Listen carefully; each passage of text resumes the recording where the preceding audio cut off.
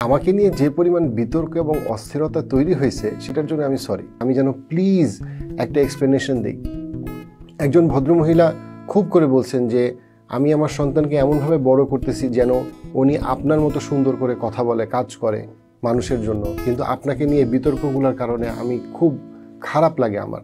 আপনি যদি প্লিজ আমাদেরকে একটা এক্সপ্লেইন করতেন যে আসলে কি হইল। 2024-এর শুরু থেকে কতগুলো প্রশ্ন, যে প্রশ্নগুলো মানুষকে আমি বলবো অ্যাটলিস্ট দুশ্চিন্তার মধ্যে ফেললো বা বিতর্ক জন্ম দিল, সেই প্রশ্নগুলো নিয়ে একটু আমার মতামতটা বা আমার চিন্তাটা আমি শেয়ার করি।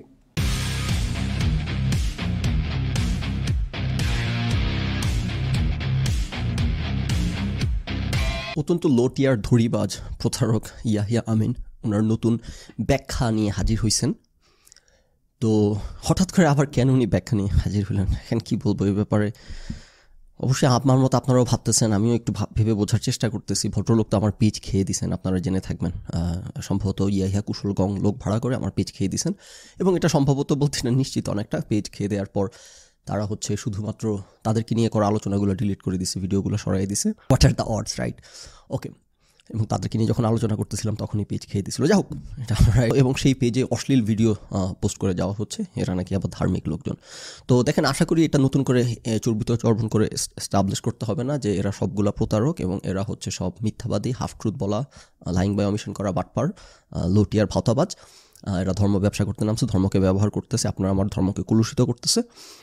এরা যে কোনো প্রতারকের চেয়ে বড় মাত্রার প্রতারক, এটা আশা করি এস্টাবলিশড ফ্যাক্ট। এটাকে নতুন করে এস্টাবলিশ করতে হবে না। জাস্ট ওনার যে বুলশিটগুলো বলে গেলেন সেগুলো আমরা একটু আলোচনা করে ডিবাঙ্ক করি। মানে লোটিয়ার প্রতারক তো খুব এমন না যে খুব স্মার্ট মানুষদেরকে ঘোল খাওয়াইতে পারতেছেন। আপনি যারা স্মার্ট লোকজন, যারা পড়াশোনা করা লোকজন আছে, তাদের জন্য আমি এই ব্যাখ্যা দিচ্ছি না। এই ব্যাখ্যা দিচ্ছি মূলত ওনাদের টার্গেট হইতেছে যারা বাংলাদেশের বেশিরভাগ নিরক্ষর মানুষজন, যেগুলো ঘোল খাওয়া, এগুলো বুঝতেছে না, বুঝবে না, তাদেরকে ঘোল খাওয়ানোর জন্য, যেটা গত পর্বে আলোচনা করছি। ইয়াহিয়া আমিনের টার্গেট কিন্তু 17 কোটি বাঙালি না। ওর টার্গেট হচ্ছে ধরেন 100 জন লোক বা 500 জন লোক যারা অনলাইনে অ্যাক্টিভ না, অথবা আজকে থেকে 2 বছর পর নতুন অডিয়েন্স আমার এই ভিডিও সম্পর্কে জানে না যে ইয়াহিয়া আমিনকে এভাবে এক্সপোজ করা হয়েছিল, তারা কিন্তু নাইভ হয়ে ইয়াহিয়া আমিনের কাছে যাবে। সো ইয়াহিয়া আমিনের টার্গেট হচ্ছে ওরা, যাদেরকে সে কনফিউজ করতে পারবে। কিন্তু শিক্ষিত লোকজন না, আই ডোন্ট থিঙ্ক আমার নতুন করে আলোচনা করার কিছু আছে, এটা যারা যা বোঝার বুঝে গেছে। তো তারপরে সে যেহেতু ব্যাখ্যা দিল, এখন তো এটা অবশ্যই সবসময় যেটা বলি যে আত্মপক্ষ সমর্থন করলে তখন সবসময় খেলাটা ভালো জমে। যে সে যদি বলে, সে যদি তার সার্টিফিকেট দেখায়, এই হচ্ছে আমার সার্টিফিকেট, এই হচ্ছে আমার ডিগ্রিজ, এই হচ্ছে আমার ক্রেডেনশিয়ালস, এই হচ্ছে আমার কোয়ালিফিকেশনস, এই যে এত সালে ঢুকলাম, এত সালে, তাইলে কিন্তু এত কথা বলা লাগে না। তখন কিন্তু আলোচনাটাও সুন্দর করে করতে পারি আমরা। কিন্তু সেই প্রতারক কোনো কিছুই বলে না, কোনো কিছুই দেখে না, full time beating around the Bush, half truth and lying by omission, যেই কারণে আমাদেরকে এত কথা বলতে হয়। এবং এটাও প্রতারক খুব ভালো করে জানে যে সে আসল জিনিস নিয়ে কথা বললে ধরা খাবে, সুতরাং বিটিং অ্যারাউন্ড দ্য বুশ করে মানুষকে যতক্ষণ কনফিউজ করা যায়। ইয়াহিয়া আমিন যে একটা খুবই বাজে মানের ছাত্র, এটা তো আমরা দেখছি তার গ্রেড থেকে, তার পাশ করার সংখ্যা থেকে, তার ডিগ্রিজের পরিমাণ থেকে। এটার আরেকটা প্রমাণ হচ্ছে, সে যদি কোনো একটা পরীক্ষায় বসতো এবং সেই পরীক্ষা যদি প্রশ্ন আসতো যে ইয়াহিয়া আমিন, তুমি যে ক্লিনিক্যাল কাউন্সেলিং সাইকোলজি প্র্যাকটিস করে যাচ্ছ, সেটার জন্য যে ক্রিডেন্সিয়ালস আছে তোমার নাই বলে মানুষজন অভিযোগ করতেছে, এই ব্যাপারে তোমার বক্তব্য তুলে ধরো, তথ্য প্রমাণ তুলে ধরো। প্রশ্ন করছে, একটা উত্তর দিয়ে যাচ্ছে, আর একটা যা প্রশ্ন করা হয়েছে সেই উত্তর দিচ্ছে না, আর সব কিছু লিখে যাচ্ছে, পাতার পর পাতা লিখে যাচ্ছে, কিন্তু প্রশ্নের উত্তর করতেছে না। ইয়াহিয়া আমিন কি সেই পরীক্ষা পাশ করে আসতো? না, ফেল করে আসতো। হাইস্ট 2.77 জিপিএ পেয়ে পাশ করে আসতো। আচ্ছা, তো যা হোক, ভদ্রলোকেরকে নিয়ে বেশি কথা না বলে মাথা ঠান্ডা রেখে আলোচনা করার চেষ্টা করি। কারণ হচ্ছে যে ওনার এইসব বুলশিট দেখলে মন মেজাজ গরম হয়ে যায়। Bullshit is something that really এজিটেটস me. হ্যাঁ, অন্য কোনো কিছু না। যাহা মিথ্যা কথা, এইভাবে প্রতারিত করা মানুষকে, এগুলো দেখলে মাথা ঠান্ডা রাখা মুশকিল হয়ে পড়ে আর কি। আলোচনার শুরুতে একটু ওনার দেখনদারি নিয়ে কথা বলি। ওনারা তো ঠিকই আছে দেখনদারির উপর, বোঝেন না? একটা দামি মাইক্রোফোন, একটা দামি ক্যামেরা, এই নিয়ে কিন্তু ওদের পুরো ব্যবসা প্রতিষ্ঠান দাঁড়ায় আছে। পুরো এই ভাতাবাজিটা ঠিকই আসেই হচ্ছে এদের পডকাস্টের উপর ভিত্তি করে, পডকাস্ট করে মানুষকে ঘোল খাওয়ায় বিভিন্ন অ্যাঙ্গেল থেকে, এটার উপর সুটবুট পরে, রাইট? এবং আরবি কথা বলে, দাড়ি রেখে বড়, এবং ধর্মের কথা বলে। বেসিক্যালি এদের ধর্ম পুরোটা দাঁড়াইছে এটার উপর। এখন হইতেছে কিছু প্রফেশনালস, হোপফুলি প্রফেশনালস হায়ার করতেছে, ব্যবসা দাঁড় করে ফেলছে, প্রতারণা করে, এখন প্রফেশনালস হায়ার করে, এখন আবার কি জানি ফিলান্থ্রপিক কাজ করতেছে। এখন অনেক কিছুই করবেন, প্রতারণার একটা এম্পায়ার দাঁড় করাইছেন, এখন এটাকে জাস্টিফাই করার জন্য এখন অনেক কিছুই করবেন। তো ভিডিও দেখছেন, কোনার মধ্যে আরবি ঠেসে দিচ্ছেন। এই ভদ্রলোক কিন্তু দেখেন, আগের পর্বে আলোচনা করছি, উনি এর আগে যখন আরেকটা ব্যাখ্যামূলক ভিডিও দিচ্ছেন, এটা ওনার সেকেন্ড ব্যাখ্যামূলক ভিডিও। প্রথম ব্যাখ্যামূলক ভিডিওর কিন্তু শুরুতে উনি হইতেছে মারছেন, কি জানি বলে, কোরআন শরীফ, কিছু ইসলাম ধর্ম টর্ম এগুলো আলাপ ঢুকাইছিলেন, ইসলামের কথা মেরে দিয়েছিলেন। আজকের ভিডিওটাতেও কিন্তু কোনার মধ্যে একটা আরবি ঢুকাই দিয়েছেন। আর ওনার কোনো ভিডিওতে আমি দেখিনি এখন পর্যন্ত, আপনারা দেখছেন আরবি, সো এটার মধ্যে আরবি ঢুকাই দিয়েছেন, রাইট? আচ্ছা, খেয়াল রাখবেন, প্রতারক চক্রের প্রতারণা খেয়াল রাখবেন। আজকে অবশ্য স্যুটটা পরে আসেন নাই, মানে স্যুট নিয়ে অনেক কথা বলছেন আর এই কারণে বোধ হয় শরমের কারণে পরে আসেন নাই নাকি কে জানে, কারণ ওনার তো ঠিকই আছেন স্যুট বুটের উপরে, পাবলিককে ঘুল খাওয়ানোর উপরে। আর ওনার তো মনে করেন যে কোনো ক্রেডেনশিয়ালস নাই। যদি একটা মনে করেন আমার মতো একটা ডক্টরেট ডিগ্রি থাকতো, নামের সামনে যে ডক্টর কতভাবে লাগাইতেন উনি ভদ্রলোক, খালি পারতেছেন আজকে নাই বলে একটা ডক্টরেট ডিগ্রি। তো ওনারা টিকে আসছেন কিন্তু এই ভাওতাবাজির উপর, রাইট, মেক নো মিস্টেক, ওকে। এবার ওনারা এগুলোতে আলোচনাতে আসে। প্রথমে বললেন যে অনেক বড় বড় সাইকোলজিস্ট ট্র্যাক চেঞ্জ করছেন। কেউ ইঞ্জিনিয়ারিং পড়ার পরে সাইকোলজি পড়লো, এটা আসলে আমাদের দেশে খুব একটা কমন না। যদিও উন্নত বিশ্বে এই ধরনের ট্রানজিশনকে খুবই ওয়েলকাম করা হয় এবং এটা খুবই কমন যে পৃথিবীর অনেক নাম করা সাইকোলজিস্ট আসলে অনার্স করে নাই সাইকোলজিতে, এবং তারা সাইকোলজি অনেকগুলো রেফারেন্স বইও যাদের লেখা, তারা অনেকেই আসলে সাইকোলজিতে অনার্স করে নাই। না, সেটা তো করছেন। আপনার কাছে তো সমস্যা হচ্ছে পৃথিবী তো, আপনার ধারণা পৃথিবী এভাবেই চলে। হ্যাঁ, পৃথিবী সভ্য, পৃথিবী যেভাবে সভ্যতা মেনে নিয়মকানুন মেনে চলে, উনি এগুলোকে উদাহরণ হিসেবে দেখান অ্যাজ ইফ উনিও সভ্য, পৃথিবীর সভ্যতার নিয়মকানুন মেনে উনি কাজ করতেছেন। উনি কিন্তু করতেছেন না কাজ, কিন্তু উদাহরণ দেখাচ্ছেন যারা মেনে কাজ করতেছে তাদের। আপনি যে বললেন অনেকে করে ট্র্যাক চেঞ্জ করে সভ্য পৃথিবীতে সাইকোলজিস্ট, কারা আপনি একটু নাম বলেন, তাহলে আমরা গিয়ে দেখি তার ক্রেডেনশিয়ালস কি। সে এরকম আপনার মতো ইলেকট্রিক্যাল ইঞ্জিনিয়ারিং পড়াশোনা করে টেনে টুনে 12 বছরে 2.7 GPA পেয়ে পাশ করার পর তারপর online ভাওতাবাজি course, conversion two psychology, online ভাওতাবাজি অ্যালিজেডলি, এগুলো সব আপনার মুখের দাবি, কোনো তথ্য প্রমাণ সেটারও দেখানো সাহস নেই আপনার। অনলাইন ভাওতাবাজি অর্গানাইজেশন সাইকোলজি ডিগ্রি করে ক্লিনিক্যাল কাউন্সেলিং সাইকোলজি প্র্যাকটিস করতেছে এমন একটা লোক সভ্য পৃথিবীতে আছে? আপনি আমাকে দেখান যে অনেক বড় সাইকোলজিস্ট দেখান, একজন দেখান। নাম তো বলেন নাই, নাম তো বলার সাহস নাই, কারণ নাম বললে আমরা এই লোক কিন্তু স্পেসিফিক হবে না। He will never be specific, কারণ স্পেসিফিক হইলে কিন্তু আপনি ধরতে পারবেন যে ওই আপনি এটা নিয়ে বলছেন, এই যে দেখেন তথ্য। অনেক বড় সাইকোলজিস্ট পৃথিবীতে করে বেড়াচ্ছে, কারা কারা দেখান? একটাও নাই। যারা করতেছে তারা অবশ্যই তাদের ক্রেডেনশিয়ালস কি অসভ্য দেশ পাইছেন নাকি? সোনার বাংলা এসে গেড়ে বসছেন, বাঙালিকে ঘোল খাওয়াচ্ছেন, সারা পৃথিবী এরকম। হ্যাঁ, এই কারণে তো আমেরিকা কানাডা পছন্দ হয় না। সারা পৃথিবী এরকম না। জি না, নাম বলেন, একজনের নাম বলেন, আমরা দেখতে চাই, প্রমাণ চাই, একজনের নাম বলেন। এত সহজ, এগুলো বিদেশে সম্ভব না, এগুলো সোনার বাংলায় সম্ভব, এগুলো আপনাদের পক্ষে সম্ভব, এগুলো মগের মূল্যকে সম্ভব, এগুলো মজার দেশে সম্ভব, সভ্য দেশে সম্ভব না। লাস্ট ডিগ্রিটা যদি আমি বলি, সেটা হচ্ছে ইউনিভার্সিটি অফ লন্ডনে মাস্টার্স করা সাইকোলজিতে। আমি যদি টোটাল বলি, এটা অর্গানাইজেশনাল সাইকোলজিতে মাস্টার্স করা। তো এটা নিয়ে বিতর্কটা আসলে কি, মানে আসলে এটা নিয়ে বিতর্কটা কি যে আমি ইউনিভার্সিটি অফ লন্ডনে আমি সাইকোলজিতে মাস্টার্স করছি, ফুল ফর্মটা হচ্ছে অর্গানাইজেশনাল সাইকোলজিতে মাস্টার্স, আসলে বিতর্কটা কি, বা এখানে এটা নিয়ে আসলে প্রশ্নটা কি? এটা নিয়ে কিন্তু কোনো প্রশ্ন নাই। জানেন আপনি এখানে কি বিতর্ক, কি প্রশ্ন? এখানে আসলে কোনো প্রশ্ন নাই। এত প্রশ্ন তোলার পর আপনি দেখেন, ওই যেটা বললাম এই লোকের স্ট্রম্যান ফ্যালাসি, সে নিজেই একটা দাঁড় করা একটা যুক্তি দিয়ে সেটা নিজেই যুক্ত খণ্ডন করায়। সে নিজেই বলতেছে এখান থেকে আসলে কোনো প্রশ্ন নাই, এখানে প্রশ্নের পর প্রশ্ন করে। আচ্ছা, আপনার যদি বুঝতে সমস্যা হয়ে থাকে, আপনার আইকিউ টেস্ট নিলে এই লোকের যে কী আসবে স্কোর, আমি একটু সন্দিহান। আচ্ছা, বোঝানোর চেষ্টা করি। এখানে বিতর্ক প্রশ্নটা হচ্ছে আপনি নিজ থেকে কোনো কিছুই জানান নাই, আপনি এখন পর্যন্ত আপনার ক্লিনিক্যাল কাউন্সেলিং সাইকোলজি প্র্যাকটিস করার কোনো যোগ্যতা নাই। আপনি 10,000 টাকা নিয়ে, যে এই দেশে বাংলাদেশে প্রফেশনাল ক্লিনিক্যাল কাউন্সেলিং সাইকোলজিস্টরা 1, 2, 3 হাজার টাকা নেয়, সেখানে আপনার মতো এত বড় একটা প্রতারক 10,000 টাকা নিয়ে আপনি প্র্যাকটিস করে আসতেছিলেন এবং পেশেন্টদের কোনো ধারণা ছিল না, আপনার এই ব্যাপারে কোনো ক্রেডেনশিয়ালস নেই। বিতর্কটা হচ্ছে এটা, আপনি সকল কিছু আপনার হাইড করে রাখছিলেন। আমরা খুঁজে ধরে বের করে আনার পর তারপরও আপনি কোনো কিছু কনক্রিট তথ্য প্রমাণ দেখাচ্ছেন না, খালি বিটিং অ্যারাউন্ড দ্য বুশ। পৃথিবীর অনেক বড় বড় সাইকোলজিস্টরা ট্র্যাক চেঞ্জ করছে, তারা যে প্রপার ট্রেনিংয়ের পর প্র্যাকটিস করে সেগুলো কিছু না বলে। বোঝেন না বিতর্কটা কোথায়? আপনার ভাওতাবাজি, আপনার মিথ্যাচার, আপনার অশুদ্ধতা, আপনার বাটপারি, আপনার প্রতারণা। বিতর্কটা এই জায়গাতে, প্রশ্নটা এই জায়গাতে। বলতে পারে আপনি তো পুরা আরো অনেক কথা লেখেন, বলে হ্যাঁ ঠিক আছে, ফেসবুক ইউটিউবের ডেসক্রিপশনে পুরা সব কিছু বসে বসে ভেঙে ভেঙে বলতে হবে, স্পেশালি যেখানে বাংলাদেশে এখনো সাইকোলজি এবং সাইকিয়াট্রির ফিল্ডটা বা ওভারঅল ইকোসিস্টেমটা অনেক উইক। সেটা আমার কাছে মনে হয়েছে যে দরকার নাই। না, এটা ডিসক্লোজ করার দরকার নাই তো, এটা আপনার ডিসক্লোজ করার দরকার নাই। এখন দরকার ডিসক্লোজ করলে আপনি ধরা খাবেন। এটা দরকার আমাদের, এটা দরকার রোগীদের যারা আপনার কাছে যাচ্ছে, তাদের দরকার আপনার ইঞ্জিনিয়ারিং সার্টিফিকেট ছিল নাকি, এটা কী সার্টিফিকেট নাকি, আহসানুল্লাহ থেকে 12 বছরের ইলেকট্রিক্যাল ইঞ্জিনিয়ারিং ডিগ্রি নাকি, উন্নত বিশ্ব থেকে পিএইচডি করা সাইকোলজিতে, এগুলো জানার আপনার জানানোর দরকার নেই, এগুলো জানার দরকার রোগীদের, এগুলো জানার দরকার আমাদের। যে আপনি আহসানুল্লাহ থেকে অনার্স এবং তারপর কোনো প্রয়োজনীয় একটা ডিগ্রি আপনি নেন নাই, একটা রিকোয়ারমেন্ট, একটা ট্রেনিং আপনি নেন নাই। কী কী প্রয়োজনীয় ডিগ্রি ট্রেনিং, এগুলো জনাব কুশল অন্য একটা ভিডিওতে আলোচনা করছিলেন আজকে থেকে 1 বছর আগে, বিতর্ক হওয়ার আগে। অন্য জায়গায় পড়েন, যেমন ইংলিশ পড়ছেন, ইকোনমিক্স পড়ছেন, আপনারা যদি কখনো সাইকোলজিস্ট হতে চান, সেক্ষেত্রে আপনারা একটা কনভার্সন মাস্টার্স করে ফেলতে পারেন ইন ক্লিনিক্যাল সাইকোলজি। সেই রিলেটেড আরেকটা মাস্টার্স বা পিএইচডি করে ফেলতে পারেন, এবং সাথে সাথে কিছু সুপারভিশন আপনাকে করতে হবে। আপনি কোনো সাইকোলজিস্টের আন্ডারে থেকে কিছুদিন যদি কাজ শিখতে পারেন, সেক্ষেত্রে আপনি অন্য ডিসিপ্লিন থেকে এসেও কিন্তু আপনি কাজটা করতে পারেন। এখানে অনেক মানুষ দরকার যারা আসলে একটা 2টা বা 3টা মাস্টার্স করে এবং পিএইচডি করে আমাদের এই ফিল্ডটাতে কন্ট্রিবিউট করবে। ডেফিনেটলি আপনারা নিজেরা এই 7 দিনের ডিগ্রি 3 মাসের ডিগ্রি করে নিজেকে কখনো কাউন্সিলর বলা উচিত না, সাইকোলজিস্ট বলা উচিত না, এটা খুবই অন্যায়। যদি বাংলাদেশে এরকম কোনো রেগুলেটিং বডি নেই বা সাইকোলজিস্টদের কোনো লাইসেন্স নেই, which makes a lot of people do unethical staff, যেটা খুবই খুবই মন্দ, খুবই খুবই খারাপ। উন্নতের বেলায় আপনারা ঠিকই রিকোয়ারমেন্ট খুব ভালো করে জানেন কী কী রিকোয়ারমেন্ট লাগবে, তখন তো সকল রিকোয়ারমেন্ট একদম টস টস করে বলে যাচ্ছেন এগুলো অবশ্যই থাকতে হবে, অ্যাটলিস্ট অনার্স মাস্টার্স থাকতে হবে, এইসব ট্রেনিং থাকতে হবে, নাইলে অনলাইন থেকে 3 মাসের ভাতাবাজি কোর্স করে নেবেন না, যেটা আপনার ইয়াহিয়া আমিন করে নিয়েছেন 3 মাস না 9 মাস, আমি শিওর না, আমি পড়ে মনে হলো 3 মাস করে 9 মাস। তো এই 3 মাস 9 মাসের অনলাইন ডিগ্রি কোর্স এগুলো করে নেবেন না, এগুলো প্রতারণা, এগুলো অনৈতিক কাজ, এগুলো কুশল অন্যদের জন্য এগুলো অনৈতিক বোঝেন। ইয়াহিয়া আমিন করলে তখন আর অনৈতিক না। এবং উনি যখন এই ভিডিও বানান তখন সে ভালো করে জানে, 1 বছর আগে এই ভিডিও সে আপলোড করছে কুশল, তখন সে ভালো করে জানে এই যে কথাগুলো সে বলতেছে এই এক্সাক্ট কাজগুলা ইয়াহিয়া আমিন করতেছে, তারপর একটু বুক কাঁপে নাই এত বড় মিথ্যাচার করতে, মানুষকে এইভাবে ধোকা দিতে। এটা কোন লেভেলের প্রতারক, সে যখন এই ভিডিওটা বানাচ্ছে কথাগুলো বলতেছে, সে জানে এই প্রত্যেকটা জিনিস ইয়াহিয়া আমিন করতেছে, কিন্তু তার একটু বুক কাঁপে না এই কথাগুলো বলতে, যে আরে আমি কি বলতেছি এগুলা, আমি অন্য মানুষের জন্য যে রিকোয়ারমেন্ট সেট করতেছি এই রিকোয়ারমেন্ট আমার পাশের ফ্রেন্ডই ফুলফিল না করে 10,000 টাকা দিয়ে মানুষের কাছ থেকে চিকিৎসা মানুষ করাচ্ছে চিকিৎসা। কোন লেভেলের অসৎ প্রতারকেরা। অনেক ব্যাংকাররা কিন্তু ইঞ্জিনিয়ারিং ব্যাকগ্রাউন্ড থেকে তাদের আন্ডার গ্রাজুয়েশন করা, অনেক ব্যাংকার।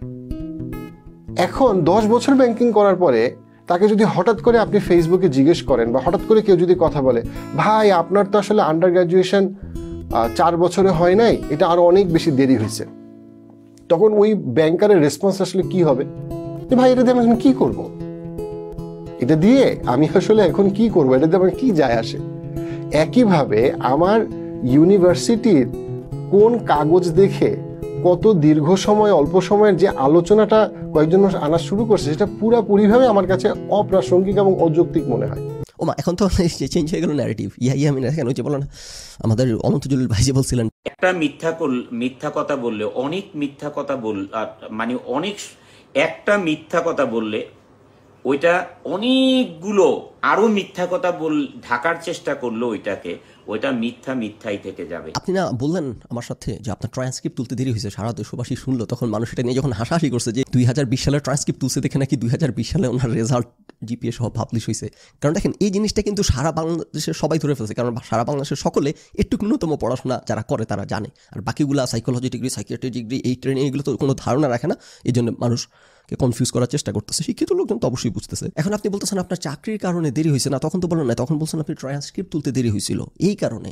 এখন ভাষা চেঞ্জ হয়ে গেল না, গল্প স্টোরি চেঞ্জ হয়ে গেল কেন? আপনার খালি গোল পোস্ট চেঞ্জ হয় কেন? কারণ যখন যে দিক থেকে বল ঢুকাইতে হবে গোল পোস্ট তুলে নিয়ে ওখানে সেট করে দেন আপনি।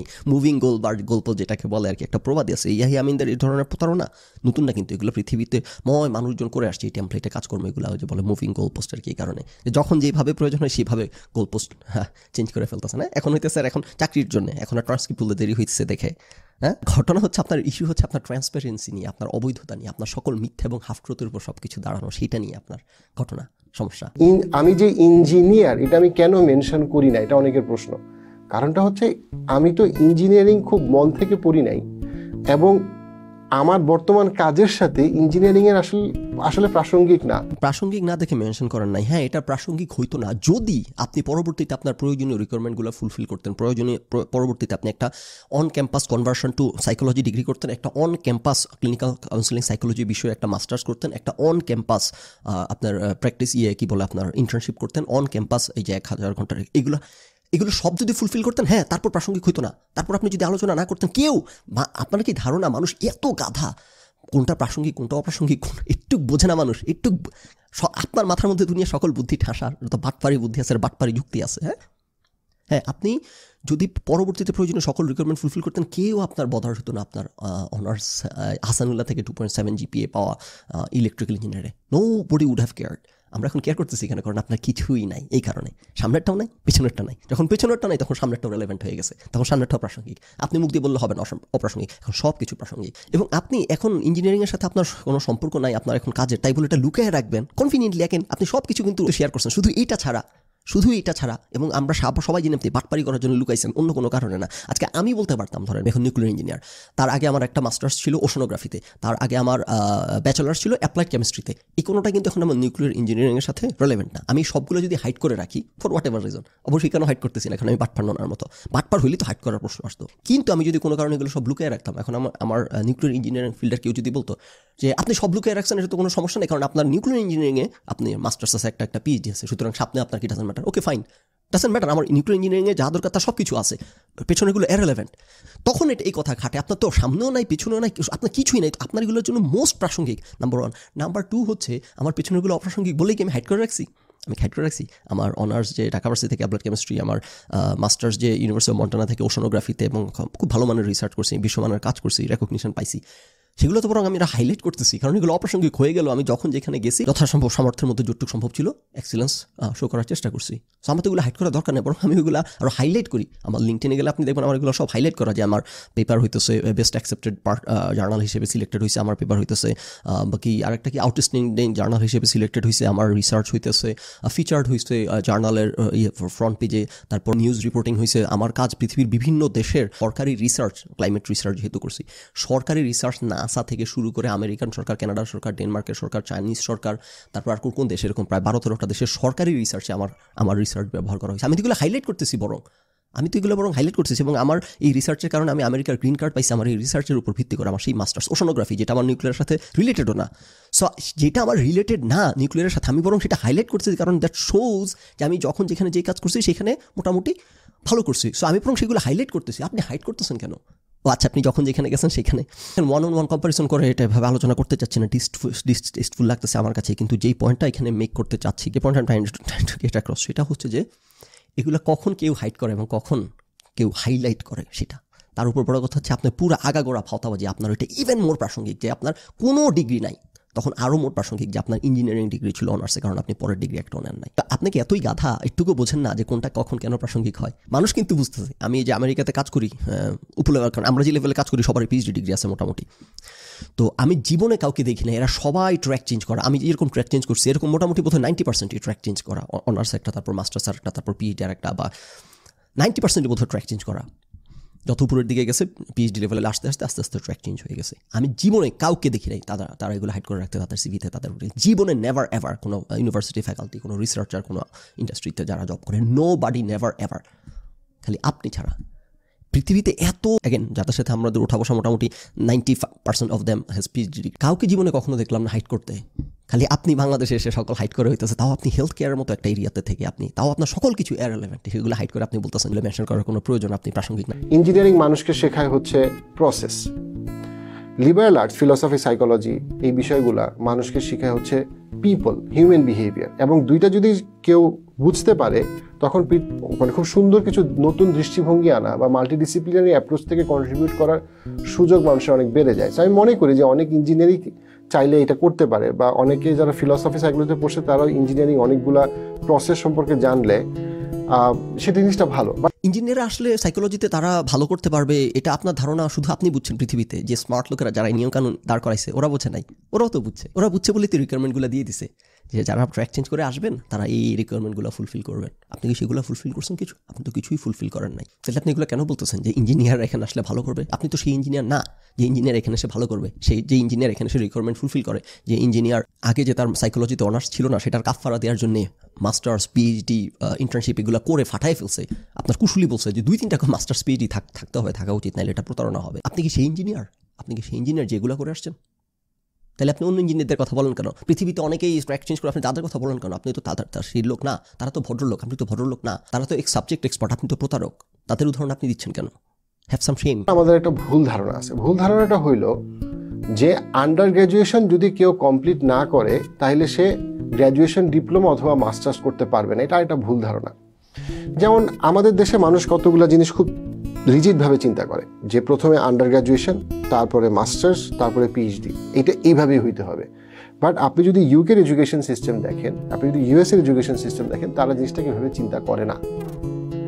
বহু মানুষ আন্ডার গ্র্যাজুয়েশনের পরে সরাসরি পিএইচডি করতে গেছে, এবং শুধু পিএইচডি করতে গেছে না, আইভি লীগ ইউনিভার্সিটিতে পিএইচডি করতে গেছে। আবার বহু মানুষ তার আন্ডার গ্র্যাজুয়েশন শেষ করার আগেই পর্যাপ্ত পরিমাণ ক্রেডিট স্কোর হওয়ার পরে সে মাস্টার্সে চলে গেছে। আমি একটা এক্সাম্পল এখানে দিলাম। এবং ইউকে অন্তত 20টার বেশি ইউনিভার্সিটিতে 50টার বেশি মাস্টার্স প্রোগ্রাম আছে, যে প্রোগ্রামগুলোতে আপনার জয়েন করার জন্য আপনার আন্ডার গ্রাজুয়েশন ফুল কমপ্লিট করা মাস্ট না। মাস্টার্স পিএইচডি করতে অনার্স লাগে উনি আবারও এই কথাটা বলতেছেন, মানে কোন লেভেলের নির্লজ্জ হইতে পারে মানুষ। হ্যাঁ, পিএইচডি করতে মাস্টার্স লাগে না, তো আমি নিজেই তো অনার্স করে পিএইচডি করতে আসছি, মাস্টার্স না করে আমি নিজেই তো আসছি। এগুলো এখানে কেন বলতেছেন? এগুলো তো প্রাসঙ্গিক না। আপনি না আবার খুব প্রসঙ্গ বোঝেন, এগুলো তো প্রাসঙ্গিক না। প্রাসঙ্গিক হচ্ছে আপনি ট্র্যাক চেঞ্জ করে আপনি অনার্স করছেন ইলেকট্রিক্যালে, তারপর পরবর্তীতে ট্র্যাক যেগুলো রিকোয়ারমেন্ট সেগুলো ফুলফিল করছেন কি না, আপনি তো সেগুলো করেন নাই। এবং এই দেখেন ভদ্রলোকের প্রতারণা, ব্যাচেলার ছাড়া মাস্টার্স কোন দুনিয়ায় করা যায় আমি জানতে চাই। উনি বললেন কি যে কিছু রিকোয়ারমেন্ট কোর্স করলেই ফুলফিল করলেই হয়ে যায়। হ্যাঁ, আপনি কি সেটাও করছেন? আপনি কি সেটাও করছেন? যেই লোকের EEE অনার্স করা, সেই লোক কিভাবে আপনি রিকোয়ারমেন্ট, যাদের অনার্স হইতেছে সাইকোলজিতে, তারাই ক্লেম করতে পারে যে হ্যাঁ মাস্টার্স করার জন্য যা যা দরকার প্রিরিকুইজিট আমি তার এই যেগুলো অনার্স আমি করে আসছি। হ্যাঁ, অনার্স ব্যাচেলার শেষ করি নাই, 3rd ইয়ার পর্যন্ত পড়ছি, সুতরাং তারা বরং এই আর্গুমেন্ট হয়তো করতে পারে খুবই ব্যতিক্রম কিছু ক্ষেত্রে। আপনি যেখানে ইলেকট্রিক্যালে অনার্স করা, আপনি কীভাবে রিকোয়ারমেন্ট ফুলফিল করলেন মাস্টার্স করার? কোত্থেকে? আপনার তো না আছে সাইকোলজিতে অনার্স, না আছে ইলেকট্রিক্যাল ইঞ্জিনিয়ারিংয়ে অনার্স, আপনি কীভাবে ফুলফিল করলেন? এই দেশে একটা কোর্স নিতে গেলে সহ প্রিরিকুইজিট কোর্স কি উল্লেখ করে দেয়। আপনি একটা হায়ার লেভেল কোর্স নিতে গেলেও উল্লেখ করে দেয় যে এই কোর্স পড়ার যোগ্যতা অর্জন করতে হলে আপনাকে এর আগে এই কোর্স করে আসতে হবে, নাহলে আপনি কোর্স পড়তেই পারবেন না, কোর্স নিতেই পারবেন না। এরকম অনেক কোর্সের ক্ষেত্রে থাকে। সেখানে আপনি মাস্টার্স পিএইচডি করবেন কোনো ধরনের ব্যাচেলার ছাড়া, এরকম এক্সেপশনাল কেস। আপনি কোথাকার কোন মহানায়ক চলে আসছেন যে আপনার জন্য এত এক্সেপশনাল কেস, ও তার মানে হয়তো আপনি অনার্স শেষ না করলেও সাইকোলজি সাবজেক্টে 3rd ইয়ার পর্যন্ত সকল সাবজেক্ট যা নিছেন সবগুলোতে GPA 4 পাইছেন, এই কারণে হয়তো আপনার জন্য এই ব্যতিক্রম। এমন কিছু নাকি? ও না, এমন কিছু না। আপনি তো সাইকোলজিতে অনার্সও করেন নাই এবং আপনি করছেন EEE থেকে, তাও অনার্স কমপ্লিটও করেন নাই, তাও 2.7 GPA পেয়ে। আপনার কারণে কেন এই তারপর হইতেছে? দেখেন উনি তো যেটা বলে half truth and lying by omission, উনি যে স্ক্রিনশটটা দেখালেন, উনি কিন্তু কোনো স্ক্রিনশট দেখান না, কোনো তথ্য প্রমাণ দেখান না। এই প্রথম একটা স্ক্রিনশট দেখালেন, এখানে একটু জুম করে একটু দেখতে হইলো যে হঠাৎ করে ভদ্রলোকের এত সৎ সাহস থেকে চলে আসলো তথ্য প্রমাণ দেখানোর। শুভঙ্করের ফাঁকিটা আলোচনা করি। এই লোকটা সৎ না, আগাগোড়া বাটপার, খালি দাঁড়িয়ে রেখে ধর্মের কথা বলা ছাড়া সততার এসো নেই এর লাইফে। সে যে স্ক্রিনশটটা দেখাইছে এটা ইউনিভার্সিটি অফ লন্ডনের তার সেকেন্ড, তথাকথিত তার অ্যালিজেড সেকেন্ড মাস্টার্সের ডিগ্রিটা দেখাচ্ছে। আপনি অনার্স করার পর মাস্টার্স কি ওটাতে ঢুকছিলেন? ওটা তো ঢুকেন নাই, আপনি ঢুকছেন ইউনিভার্সিটি অফ ডার্বিতে। ইউনিভার্সিটি অফ লন্ডনেরটা দেখাচ্ছেন কেন? ইউনিভার্সিটি অফ ডার্বিতে কি বলা আছে দেখি। প্রথমত দেখেন এগুলা মানে সব হইতেছে অপ্রয়োজনীয় কথা, কারণ এখন যেটা আলোচনা করলাম যে আপনার অনার্স ছাড়া আপনি করতেই পারবেন না। যে এক্সেপশনাল কেস, সেই এক্সেপশনাল কেস হইতে হলে যা যা থাকতে হবে এই লোক EEE-তে। University of ডার্বিতে entry requirement, you will usually need one of the following, এই চারটা যে কোনো একটা থাকতে হবে। And under graduate degree with honours, একটা আন্ডার গ্র্যাজুয়েট ডিগ্রি থাকতে হবে উইথ অনার্স, এবং অ্যাটলিস্ট 2.2 GPA। এই কারণে ভদ্রলোক ঢুকতে পারছেন, কারণ ওনার GPA 2.7। কথা বোঝেন নাই? কোন দুনিয়াতে 2.2 GPA নিয়ে ভর্তি করা? হাই রে খোদা, বুঝেন তো কোন জায়গায় গেছে? অনলাইন ডিগ্রি, ভাওতাবাজি কোর্স, টাকার বিনিময়ে সার্টিফিকেট, অথবা মাস্টার্স ডিগ্রি, অথবা সাইকোলজি ডিগ্রি যার কোনোটাই ওনার নাই, অথবা an under graduate degree from an overseas institution that is equivalent to the above UK qualifications. ওনার এর কোনোটা নাই, ওনার না আন্ডার গ্র্যাজুয়েট ডিগ্রি ছিল। তো আপনি যখন এইটাতে ঢুকছেন, আপনি কেন ইউনিভার্সিটি অফ লন্ডনটা দেখাচ্ছেন? আপনি তো ইউনিভার্সিটি অফ ডার্বিটা দেখাবেন, কারণ আপনি এখান থেকে প্রথম মাস্টার্স করছেন বলে আপনার দাবি, তাও অনলাইন মাস্টার্স, তাও ভাওতাবাজি মাস্টার্স। আপনি ভাওতাবাজি লন্ডনের এই স্ক্রিনশট দেখেন কেন? আপনি প্রথম তথাকথিত অনার্স করার পর অনার্স না করেই ঢুকছেন, দাবি করতেছেন যেখানে, সেখানে তো ক্লিয়ারলি বলা অনার্স ডিগ্রি থাকা লাগবে। এবং যাদের অনার্স ডিগ্রি না থাকলেও চলবে, এরকম রেয়ার ইনস্টেন্স যদি হয়ে থাকে, তাদের সাইকোলজিতে প্রয়োজনীয় রিকোয়ারমেন্ট ফুলফিল করার পর আপনার যেই লোক আপনি অনার্সই করেন নাই, তাও EEE-তে আপনি কীভাবে রিকোয়ারমেন্ট ফুলফিল করে ফেলেন? আপনি এগুলো কেন বলতেছেন? কেন এই ফিলিবাস্টার করতেছেন? কেন এই বুল ক্র্যাপ বলে বলে খাতার পাতা ভরাইতেছেন মানুষকে কনফিউজ করার জন্য? আমি 2021 সাল থেকেই পিএইচডির জন্য আমি ভাবছি, কিন্তু একটা চ্যালেঞ্জ যেটা, সেটা হচ্ছে গিয়ে যে প্রতিষ্ঠানটার যেহেতু অ্যাডমিনিস্ট্রেটিভ এবং বিজনেস ডেভেলপমেন্টের মূল পার্টটা আমি লুক আফটার করি, আপনারা বুঝতে পারবেন যে একজন পিএইচডি স্টুডেন্টের জন্য স্টার্ট আপ ফাউন্ডার হওয়া খুব কঠিন। আবার একটা স্টার্ট আপ ফাউন্ডারের জন্য, যার এই উদ্যোগটা বেশ আলহামদুলিল্লাহ তাড়াতাড়ি বড় হচ্ছে, তার জন্য আবার পিএইচডি করা খুবই কঠিন। আপনি করবেন পিএইচডি? আমি একটু দেখার জন্য খুব অধীর আগ্রহে অপেক্ষা করে আছি আপনি কোথায় কি পিএইচডি করেন। আমি একটু দেখার জন্যে অধীর আগ্রহে অপেক্ষা করে আছি। আপনার একটা 2.7 GPA হইতেছে EEE-তে, তারপর আপনার 2টা অনলাইন ভাওতাবাজি কোর্স, আপনাকে কে পিএইচডিতে অ্যাডমিশন দিবে? পৃথিবীর কোন ইউনিভার্সিটি কোথায়? আমি একটু দেখতে অপেক্ষা করতেছি একটু। ওই আবার একটা ভাওতাবাজি অনলাইন, ঢাকা ভার্সিটি থেকে মনে হয় পিএইচডি করবেন। আচ্ছা, ঢাকা ভার্সিটি শিক্ষকদের কাছে, আরও এইরকম থিসিস জালিয়াতদের কাছে যান। হ্যাঁ, ওই পিএইচডি হলে ঠিক আছে, করতে পারবেন। স্টুডেন্টের জন্য হ্যাঁ, স্টার্ট আপ ফাউন্ডার হওয়া তো কঠিন কথা, সত্যি কথা। তো আপনি যা বলেন এগুলো বিদেশিদের রেফারেন্স টানেন, বসে আছেন বাংলাদেশ, সোনার বাংলায়। হ্যাঁ, বিদেশে যারা কি জানি বলে আপনার স্টার্ট আপ করে, এরা সবাই স্কুল থেকে ড্রপ আউট করে ফেলে, অনার্স থেকে ড্রপ আউট করে, পিএইচডি তো পরের কথা, অনার্স থেকে ড্রপ আউট করে। আপনার জন্য তো এটা কঠিন হওয়া উচিত। আপনি তো বাটপার, আপনি তো প্রতারক। আপনি এদিকে পিএইচডি চালায় যাবেন, অনলাইন পিএইচডি ভাতাবাজি, ঢাকা ভার্সিটির আন্ডারে অথবা ঢাকা ভার্সিটি টিচার আন্ডারে, জীবনে একবার ক্যাম্পাসে ধারে কাছে যাবেন না, মাস শেষে পিএইচডি ডিগ্রি চলে আসবেন, এত বড় দাঁড়িয়ে রেখে ইসলাম ধর্মের কথা বলবেন, মানুষকে প্রতারিত করবেন, রাইট? আপনি করবেন ইদার অনলাইন পিএইচডি অথবা আপনি করবেন ঢাকা ভার্সিটি থেকে পিএইচডি। আপনার কি প্রয়োজন লাগছে আপনার কি জানি বলে স্টার্ট আপ ফাউন্ডার হয়ে পিএইচডি করা কঠিন? আপনার জন্য কেন হবে? আপনার জন্য কঠিন? আপনার জন্য জীবনে কোনো কিছুই কঠিন না। যা দেখতেছি সব সহজ আপনার জন্য। কি ভাতাবাজি ব্যবসা খুলে কোটি কোটি টাকা কামাই করতেছেন কোনো ডিগ্রি ছাড়া, কোনো ক্রেডেনশিয়ালস ছাড়া। এবং আপনার লাইফ স্প্রিং আপনি এখন আপনার মতো এরকম আরও বহু আছে, ব্যাংকে চাকরি করে আর্লি চাইল্ড ডেভেলপমেন্ট এক্সপার্ট হয়ে বসে আছে, বিবিএ থেকে পাশ করা, বিবিএ থেকে পাশ করে দেখাইছি আপনাদেরকে তথ্য প্রমাণ, বিবিএ থেকে পাশ করে ব্যাংকে 4 বছর চাকরি করে তারপর ব্রাক ইউনিভার্সিটি থেকে 1 বছরের একটা কোর্স করে আর্লি চাইল্ড ডেভেলপমেন্ট এক্সপার্ট, হাজার হাজার টাকা নিয়ে ফি দিচ্ছে। আপনাদের লাইফ স্প্রিং এগুলো দিয়ে ভর্তি। এই বাটপাড়ি করে প্রতারণা করে হাজার হাজার লোক জোগাড় করে। আপনার জন্য কোনো কিছুই কঠিন না। আপনার জন্য পিএইচডিও আপনি করে ফেলবেন, ওই পিএইচডি স্টার্ট আপ চালানো অবস্থায় পিএইচডি করতে পারবেন আপনি পৃথিবীর বুকে এক পিস। আমি কগনিটিভ বিহেভিয়ার থেরাপির উপরে আমি অস্ট্রেলিয়াতে আমি প্রশিক্ষণ নিছি ফিজিক্যালি গিয়ে। তাহলে 2017-18 কথা। আপনি না সারা জীবন বলে আসলেন আপনি সিবিটি প্র্যাকটিশনার ইউএসএ ব্র্যাকেটে লিখে আসলেন, এখন বলতেছেন 17-18 থেকে আপনি ডিগ্রি নিছেন। মানলাম ওইটা প্র্যাকটিশনার একটা ডিগ্রি নিছেন। প্রথমত কি ডিগ্রি নিছেন, দ্বিতীয়ত সেখানে কি প্র্যাকটিস করতেন, কত বছরের ডিগ্রি, এগুলো কি অনলাইন কোর্স নাকি রিয়েল ডিগ্রি? এবং সেই ডিগ্রি করে কি ক্লিনিক্যাল কাউন্সেলিং সাইকোলজি প্র্যাকটিস করা যায়? যেই লোকের কোনো ব্যাচেলার্স নাই, মাস্টার্স কিচ্ছু নাই, সেই লোক সিবিটি ডিগ্রি নিয়ে আপনি ব্র্যাকেটের মধ্যে প্র্যাকটিশনার, এগুলো করা যায়? এই 7 দিনের ডিগ্রি, 3 মাসের ডিগ্রি করে নিজেকে কখনো কাউন্সিলর বলা উচিত না, সাইকোলজিস্ট বলা উচিত না। এটা খুবই অন্যায়। যদি বাংলাদেশে এরকম কোনো রেগুলেটিং বডি নেই বা সাইকোলজিস্টদের কোনো লাইসেন্স নেই, which makes a lot of people do unethical staff, যেটা খুবই খুবই মন্দ, খুবই খুবই খারাপ। এগুলো কোনো কিছু করে তো আপনি প্র্যাকটিস করতে পারার কথা না। এগুলো আপনিও খুব ভালো করে জানেন। আপনার পার্টনার ইন ক্রাইম কুশল সুষমা রেজা এরা খুব ভালো করে জানে, এরাই আমাদেরকে জানাইছে ক্লিয়ার। আপনার ভয় লাগে না, লজ্জা লাগে না? আপনার এই যে বাম পাশের যে ফেরেস্তা আপনার নাকির মনে করেন লুজ শিট নিতে খাতা ভরে আপনার এই আকামের ফিরিস্তি লিখতে লুজ শিট নিতে টায়ার্ড হয়ে গেছে ভদ্রলোক, বাম কাঁধের ফেরেস্তা আপনার। ইয়াহিয়া আমিন, আমি কখনোই পুরাপুরিভাবে আমাদের কাউন্সেলিং এর উপরে আমি নির্ভরশীল না। পুরোপুরি হওয়ার দরকার নয়। আপনি একটাও কেস নিছেন কিনা, আপনার একটা কেস আপনাকে জেলখানায় পাঠানোর জন্য যথেষ্ট। আপনার পুরোপুরি বলতে হবে না আপনি একটাও কেস নিছেন, ও না একটাও কেস নেন না, আপনি অনেকগুলো কেস নিছেন। আপনি নিজেই স্বীকার করলেন অনেক কেস নিছেন, সেই অনেক কেসই আপনাকে ডিফাইন করবেন। ওই যে একটা কেস যদি নিয়ে থাকেন যেটা শত হাজার নিছেন, আপনি নিজে আপনার এই লাইফ স্প্রিং-এ লিখে রাখছে 1500 না 2500 রোগী নাকি সে দেখছে, ওগুলা ডিফাইন করবে আপনি জেলের ভিতরে এখন থাকার কথা কি কথা না। আমি যে কাউন্সেলিংগুলো করি সেই কাউন্সেলিংগুলো কিন্তু ক্লিনিক্যাল সাইকোলজিস্টের কাউন্সেলিং এর মতো কাউন্সেলিং না। মানুষ আমার কাছে আসে বলে, ইয়াহিয়া ভাই আমার কিন্তু কোনো মানসিক রোগ নাই, আমার ব্যবসা নিয়ে বলেন তো কি করা যায়, আমার এই বলেন তো ভাই এটা নিয়ে কি করা যায়, বলেন তো ভাই আমি কি দেশে থাকবো নাকি দেশের বাইরে থাকবো। অনেক প্রবাসীরা বলে আমি কি দেশে চলে আসবো নাকি দেশে চলে আসলে কি করব। আমার ক্যারিয়ার কাউন্সেলিং একটা বিশাল পার্ট, পার্সোনাল প্রফেশনাল ডেভেলপমেন্ট, তাদের অর্গানাইজেশন রিলেটেড ইস্যুস। দেখেন কত বড় মিথ্যাবাদী এই লোক, তো প্যাথোলজিক্যাল লায়ার, মিথ্যা ছাড়া কিছু নাই। আপনি না প্রেসক্রিপশন লিখেন নাই বলছিলেন, তাহলে তখন মিথ্যা বলছিলেন কেন? যে ব্রেকআপের পর আপনার কাছে হইতেছে ডিপ্রেশনের কাউন্সেলিং করতে গেছে। আমি আমার এই চ্যানেলে করছি, ওই ভদ্রমহিলা সাক্ষাৎকার নিছি ওনারটা, কিন্তু আমি ফেসবুকে এত বেশি পপুলারিটি চটকদার কথা দেখে কিছুটা আমি ওই সময় ডিপ্রেস ছিলাম। আমার মনে হয়েছিল যে হ্যাঁ খুব ভালো, মানে খুব ভালো হবে আমার, যাই ওইখানে। রিলেশনশিপে ব্রেকআপ আমার, এবং এটা থেকে আমি প্রচন্ড ভাবে ভেঙে পড়ছিলাম। আমি 30+।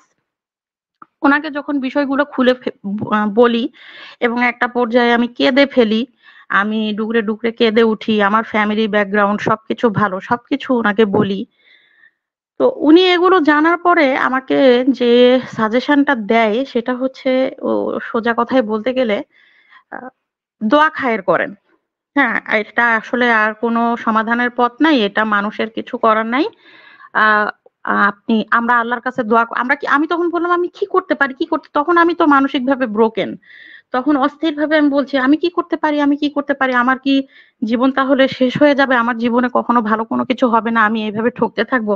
বলে যে না আপনি আল্লাহর কাছে দোয়া খায়ের করেন। দেখেন আমরা সবাই মুসলমান, আমরা সবাই ধর্মপ্রাণ, আমরা তো জানি আমরা সবসময় আল্লাহর কাছে দোয়া খায়ের করি, কিন্তু আপনি একজন ক্লিনিক্যাল সাইকিয়াট্রিস্টের কাছে 5,000 টাকা খরচ করে, 5,000 টাকা মানে বুঝেন বাংলাদেশের কয়টা মানুষ 10 দিনে 5 দিন। আপনাকে একটু ইন্টারাপ্ট করি। আপনি বললেন যে আমরা একজন ক্লিনিক্যাল সাইকিয়াট্রিস্টের কাছে, উনি কিন্তু ক্লিনিক্যাল সাইকিয়াট্রিস্ট না, কিন্তু আপনার আপনার ধারণা ছিল আপনি একজন ক্লিনিক্যাল সাইকিয়াট্রিস্ট দেখাইতে যাচ্ছেন, রাইট? ওনারা তো প্রেজেন্টেশন করতেন ওইভাবে, রাইট রাইট ওনারা তো প্রেজেন্টেশন করতেন ওইভাবে। রাইট। আমি যদি আমি তো অন্ধ না, ওনারা তো প্রেজেন্টেশন করতেন ওইভাবে। আমি আসলে তখন ডিপ্রেস ছিলাম বলেই আমি হয়তো ওইখানে ওইভাবে ওই কথাগুলো ওই আমার কষ্টে উপার্জিত টাকাটা নষ্ট করে আমি শুনতে গেছিলাম। বাট আমার ইয়েটা খুব রিয়েলাইজেশনটা শর্ট টাইমে হয়ে গেছিল। হ্যাঁ, এবং আমি বুঝতেছিলাম যে এটা ভালো ক্লিনিক না বা ভালো ইয়ে না, ভালো সাইকিয়াট্রিস্ট উনি না। তো আমি ওদিকে আর যাবো না, এইগুলো আমার ডিসিশন নেওয়াই ছিল।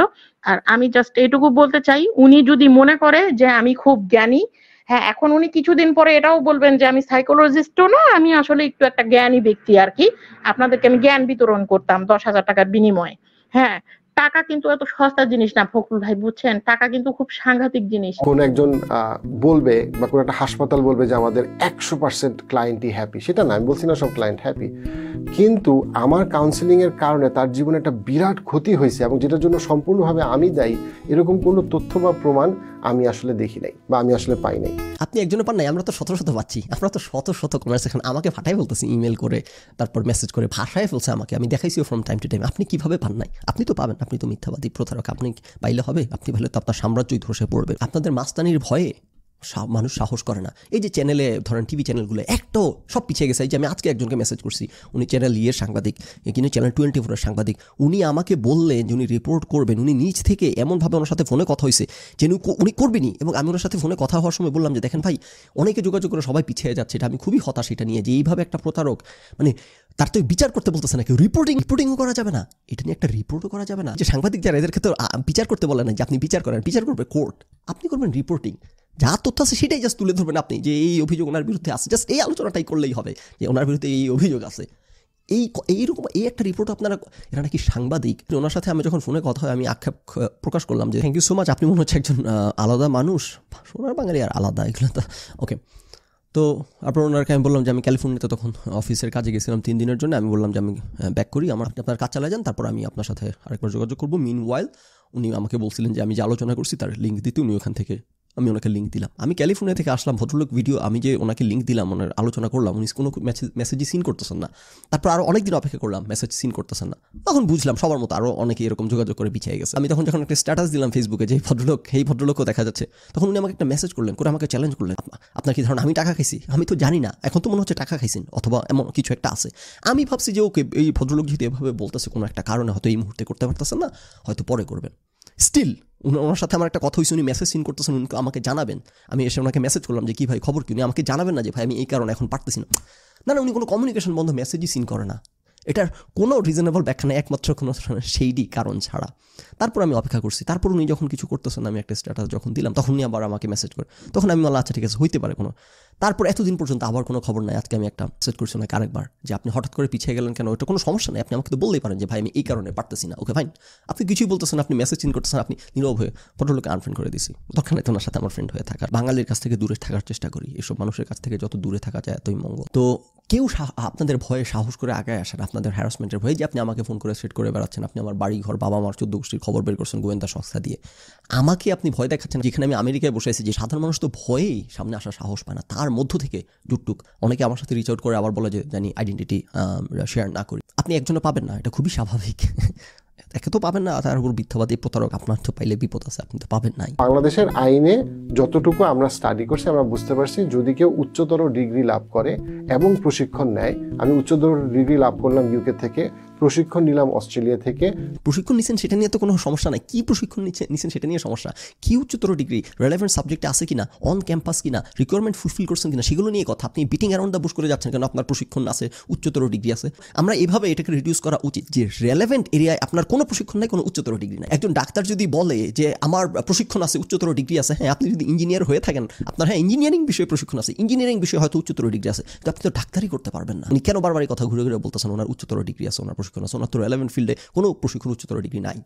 ক্লিনিক্যাল কাউন্সেলিং সাইকোলজি প্র্যাকটিস করার জন্য ওনার যে প্রশিক্ষণ উচ্চতর ডিগ্রি থাকার কথা তার কিছুই ওনার নাই, তাহলে কেন উনি এই কথাটা বারবার বলতেছেন? কি কি আপনার ডিগ্রি প্রশিক্ষণ আছে আপনি দেখান আমাদেরকে, দিন তারিখ সহ ডিগ্রি সহ, কি কোর্স, কি ধরনের ডিগ্রি, আপনি সব কিছু আমাদেরকে আপনার এত সমস্যা কোথায়? লিঙ্কডিনে আমি যতটুক আমি মানুষকে সার্ভিস না দিয়ে হেলথ কেয়ার সার্ভিস প্রোভাইড না করে আমি আমার লিঙ্কডিনে যত ডিটেল তথ্য শেয়ার করে রাখছি, আপনি হেলথ কেয়ার সার্ভিস প্রোভাইড করে 10,000 টাকা ফি নিয়ে, যেখানে আপনি বাধ্য মানুষকে জানাইতে, আপনার যারা চিকিৎসা নিতে আসে তারা আপনার ক্রেডেনশিয়ালস জানা, এটা তাদের রাইট, এটা প্রিভিলেজ না, আপনি হাইড করে রাখছেন। আর যেখানে আমি হেলথ কেয়ার সার্ভিসের সাথে সম্পর্কিত না, আমি আমার সকল কিছু শেয়ার করতে আমার কোনো ভয় নাই, আপনার এত ভয় কেন? কতগুলো প্রেসক্রিপশন যেটা মানুষ দেখাচ্ছে এটা কেন দেখাচ্ছে? যেমন একটা উদাহরণ দিই তৌফিক ভাইয়ের ক্ষেত্রে। তৌফিক ভাই উনি নিজে থেকে উনি একটা ভিডিও করে আমাদেরকে উৎসাহ দেওয়ার জন্য সেই সময় 2018-19-এ যে উনি একটা সংকটের মধ্যে ছিলেন এবং ইয়াহিয়া আমিনের কাছে কাউন্সেলিং করার মাধ্যমে আলহামদুলিল্লাহ ওনার অনেক উপকার হয়েছে। ওনাকে ওষুধ দিছে কে? ডক্টর সাইদুল আশরাফ কুশল, সাইকিয়াট্রিস্ট। কিন্তু উনি ওনার ভিডিওতে উনি বলতে গিয়ে ওই সাইকিয়াট্রিস্ট ডক্টর সাইদুল আশরাফ কুশল বা সাইকিয়াট্রিস্টের নাম উনি বলে নাই। উনি বলছে ইয়াহিয়া আমিন ভাইয়ের কাছে গিয়েছিলাম, ওনার ভিডিওটা এখানে আছে। ইয়াহিয়া আমিন ভাইয়ের কাছে গিয়েছিলাম এবং ওনার কাছে আমরা কাউন্সিলিং নিয়েছি, ওষুধ নিয়েছি এবং আলহামদুলিল্লাহ আমরা এখন ভালো আছি। এই যে ওষুধ নিয়েছে উনি, সাধারণ অনেকে মনে করছে যে না, এই তো একটা বিতর্ক শুরু করলো তারা যে না উনি ওষুধ দিছে। উনি পরবর্তীতে কিন্তু একটা ফেসবুকে স্ট্যাটাসও দিছে ক্লিয়ার করার জন্য, সেটা আমি যেখানে শেয়ার করে দিলাম যে ইয়াহিয়া আমিন ভাই আমাকে এখানে ওষুধ দেয় নাই, উনি কাউন্সিলিং করছে। ভিডিওতে আমি সহজভাবে বলার জন্য সেই বিষয়টাকে বলছি। এই লোক কত বড় মিথ্যাবাদী, কোনো বুকপিট নাই ভাই। এত বড় দাড়ি রেখে এত বড় মিথ্যা কথা বলেন যে একটু লজ্জা লাগে না? একটু দাড়িটাকে তো রেসপেক্ট করেন ভাই। ওই লোক বলছে ক্লিয়ারলি যে আপনি ওষুধ দিচ্ছেন, শুধুমাত্র একটা এমন না যে ভুল বোঝাবুঝির অবকাশ আছে। উনি একটা পুরো স্টোরি বলছেন, আপনি ওনাকে ওষুধ দিচ্ছেন, তারপর উনি ভয় পেয়ে গেছে যে ওরে বাবা এটা কি ঘুমের ওষুধ কিনা। উনি আপনাকে আবার ফিরে জিজ্ঞেস করছে যে আপনি ঘুমের ওষুধ দিলেন কিনা, তারপর আপনি আবার রিপ্লাই করে তাকে জানাইছেন যে না এটা ঘুমের ওষুধ না, এটা হইতেছে আপনার ডিপ্রেশনের ওষুধ, অ্যান্টি ডিপ্রেসেন্ট ওষুধ। আপনি এত বড় কনভারসেশন, পুরোটা মিথ্যা, পুরোটা ভুল বোঝাবুঝি। অ্যালিগেশন হচ্ছে আমি প্রেসক্রিপশন দিই, ওষুধ লিখি। আমি বললাম তাহলে আমার লেখা একটা প্রেসক্রিপশন বা ওষুধ দেখান তো। তারা দেখাইতে পারলো না, কারণ আমি কখনোই কোনো ওষুধ লিখি না, কারণ আমার ওষুধ লেখার কথা না। আমি কখনোই কোনো ওষুধ লিখি না, কারণ আমার ওষুধ লেখার কথা না। আপনার যে প্রবলেম, যে বিষণ্ণতা, এই বিষণ্ণতার জন্য আপনি মনে হয় ইয়াহিয়া আমিন সাহেব একজন আছেন, ওনার সাথে কথা বলতে পারেন। ইয়াহিয়া আমিন সাহেবের সাথে আমার প্রথম স্মৃতি হলো, উনি আমার সবকিছু ডিটেলস আমার কাছে শুনলেন যে আমার কি সমস্যা। উনি আমাকে বললেন যে আপনার ছোট্ট একটা মেডিকেশন লাগবে, এর সাথে কাউন্সেলিং লাগবে।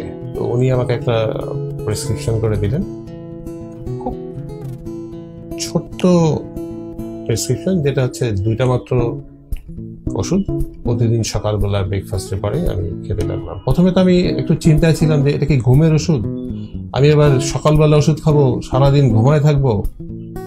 কিন্তু পরে উনি আমাকে আশ্বস্ত করলেন না, আসলে এটা ডিপ্রেশন কাটানোর ওষুধ। আমরা নিজের চোখে যা দেখলাম, নিজের কানে যা শুনলাম, নিজের কান এবং চোখকে অবিশ্বাস করবো? আপনার মতো প্রতারককে বিশ্বাস করবো যে না এখানে ইয়াহিয়া আমিনের সিল আছে? এই সিলটা ভাইয়া আমি দেই নাই। আমার প্রতিষ্ঠান থেকে এটা একটা ভুল হয়েছে যে একটা প্রেসক্রিপশনে আমার সিল চলে গেছে। এটার জন্য আমি প্রতিষ্ঠানের কর্ণধার হিসেবে আমি সরি। কিন্তু এই সিলটা আমাদের একজন মেডিকেল অফিসার ভুল করে, যেহেতু আমার কাউন্সিলিং এর পরবর্তীতে উনি দেখছে, সেজন্য আমার সিলটা উনি দিছে। কাউন্সিলিং করছেন আপনি, সিল মারছে আরেকজন, প্রেসক্রিপশন লিখছে আরেকজন। কি বলতেছে লোক? রাখেন রাখেন রাখেন, আমি বুঝতেছি না। এক্সকিউজ মি, ওই মহিলার সাথে আমি সরাসরি ফোনে কথা বলছি এই শিওর নিশ্চিত হওয়ার জন্য। সেই মহিলা আপনার কাউন্সিলিং করছে, আপনার সাথে কাউন্সিলিং করছে। আপনি বলতেছেন আপনি ওষুধ লিখেন না, সেই প্রেসক্রিপশনে সিল মারা হয়েছে, মেডিকেল অফিসার সিল মারছে। তাহলে ওষুধটা কে লিখছে? তাহলে যে লিখছে তার সাথে তো এই মহিলা কাউন্সিলিং করে নাই, সে কিভাবে জানলো কি ওষুধ দিতে হবে? মাথা ঠান্ডা করে কথা বলেন। সিল কে মারছে ইট ডাজন্ট ম্যাটার।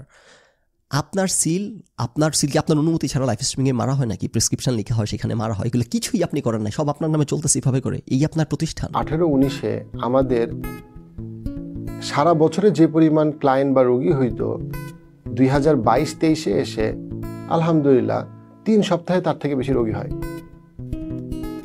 তাহলে সারা বাজারে বাংলাদেশে প্রচুর পরিমাণে সাইকোলজিস্টের প্রেসক্রিপশন থাকার কথা না LifeSpring-এর? ও এখন বস্তা বস্তা প্রেসক্রিপশন নাই কেন? কারণ প্রথমত মানুষজন তো প্রেসক্রিপশন রাখে না, মানুষজন তার বোঝে না যে প্রতারক প্রেসক্রিপশন দিচ্ছে, একে ধরা হবে কিছুদিন পর। আমার তথ্য প্রমাণ সব এগুলা আমি টেসে রাখি আমার সিন্দুকের মধ্যে, এটা তো মানুষ জানতো না। মানুষ খাইছে, ওষুধ খেয়েছে, প্রেসক্রিপশন ফেলে দিছে। অনেকে আমার সাথে রিচ আউট করছে, অনেকে যে ভাই প্রেসক্রিপশন রাখি নাই, প্রেসক্রিপশন নাই এখন, কিন্তু আমাকে সে ওষুধ দিছে, রাইট? এটা হচ্ছে নাম্বার 1 কারণ। আর নাম্বার 2 কারণ হচ্ছে এখন আপনারা সতর্ক হয়ে গেছেন, আপনারা এম্পায়ার দাঁড় করাই ফেলছেন। এখন তো আপনাদের ওই মাত্রায় প্রতারণা করার দরকার নাই। আপনার যখন প্রতারণা করার দরকার ছিল প্রতিষ্ঠানটাকে খাড়া করানোর জন্য, ধুমধুমার প্রতারণা করছেন, কোনো ক্রেডেনশিয়ালস নাই, এরকম আছে কিছু চলতেছে ইচ্ছা মতো মগের মূল্য। আপনারাই বলেন এই দেশে নাকি কোনো আইন কানুন নিয়ম নাই এই সাইকোলজিস্ট হওয়ার জন্য, এই কারণে আপনারা মগের মূল্য ইচ্ছা মতো চালাই যাচ্ছেন। যদিও কুশল নিজে ভিডিও আলোচনায় বলছে যে এটা প্রতারণা, এটা অন্যায়, এটা অনৈতিক কাজে ভাবে করা ঠিক না, এটা খুবই বাজে কাজ। আপনারা নিজেরা এই 7 দিনের ডিগ্রি 3 মাসের ডিগ্রি করে নিজেকে কখনো কাউন্সিলর বলা উচিত না, সাইকোলজিস্ট বলা উচিত না, এটা খুবই অন্যায়। যদি বাংলাদেশে এরকম কোনো রেগুলেটিং বডি নেই বা সাইকোলজিস্টদের কোনো লাইসেন্স নেই, which makes a lot of people do unethical stuff, যেটা খুবই খুবই মন্দ, খুবই খুবই খারাপ। যেটা কুশল জানে আপনি করে বেড়াচ্ছেন, সেটা কুশল আপনাকে সাপোর্ট দিয়ে যাচ্ছে, আবার বাইরে এসে ভিডিও করতেছে অন্যায় কাজ, এগুলো করবেন না। ভূতের মুখে রাম নাম, এটা আমি বাংলাদেশে দেখছি যে এটা এই পরিমাণ নির্লজ্জ হয়। সবচেয়ে বড় দুর্নীতিবাজ, সবচেয়ে বড় বাটপাটটা দেখবেন ধর্মের কথা বলে, ন্যায় নীতির কথা বলে, ক্যামেরার সামনে এসে, মানুষের সামনে এসে আমরা দেখি অহরহ। বিআরটি অফিসে যাবেন, পাসপোর্ট অফিসে যাবেন, ঘুষ করতে এক হাতে ঘুষ খেতেছে, আরেক হাতে ধর্মের কথা বলতেছে। সো এই বাঙালির এগুলো আশা করি আপনাদের কাউকে অবাক করে না। যদি প্রেসক্রিপশনগুলো খেয়াল করেন প্রত্যেকটাতে আপনি দেখবেন অ্যাটলিস্ট আমি দুইটা যেটা আমাকে দেখানো হয়েছে, তৌফিক ভাইয়েরটা আরেকটা হচ্ছে আরেকজনেরটা। আপনি না বললেন এই ভদ্রলোক আপনি প্রেসক্রিপশন লিখেন নাই, এখন তো বলে ফেললেন আপনি তৌফিক ভাইয়ের প্রেসক্রিপশনে। আপনি না বললেন আপনি তৌফিক ভাইকে প্রেসক্রিপশন লিখেন নাই। উনি পরবর্তীতে কিন্তু একটা ফেসবুকে স্ট্যাটাসও দিয়েছে ক্লিয়ার করার জন্য, সেটা আমি যেখানে শেয়ার করে দিলাম যে ইয়াহিয়া আমিন ভাই আমাকে এখানে ওষুধ দেয় নাই। সত্য চলে আসছে আপনার ব্রেনে, তো আপনি জানেন প্রেসক্রিপশন লিখছিলেন, সাবকনশাস থেকে বের হয়ে গেছে সত্যটা, সাবকনশাস থেকে সত্যটা বের হয়ে গেছে। আপনি যদি প্রেসক্রিপশনগুলো খেয়াল করেন, তৌফিক ভাইয়েরটা আরেকটা হচ্ছে আরেকজনেরটা, তার মানে প্রেসক্রিপশন লিখছিলেন, তার মানে তৌফিক ভাই যে এতগুলো কথা বলেন এগুলো সব সত্য কথাই, মিথ্যা না।